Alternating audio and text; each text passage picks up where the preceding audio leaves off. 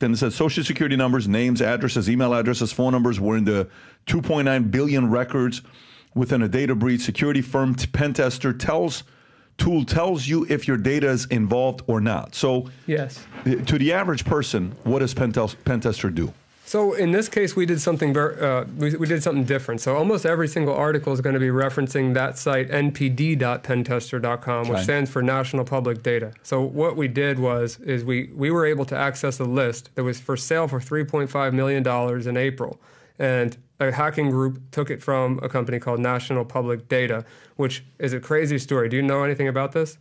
So the person that was running that website is, I think his name's Salvador, but he was a Florida sheriff. You can look him up. And he somehow, some way, got 2.9, approximately 3 billion records that include your first name, last name, address, phone numbers, and social security number for pretty much every single American alive and deceased.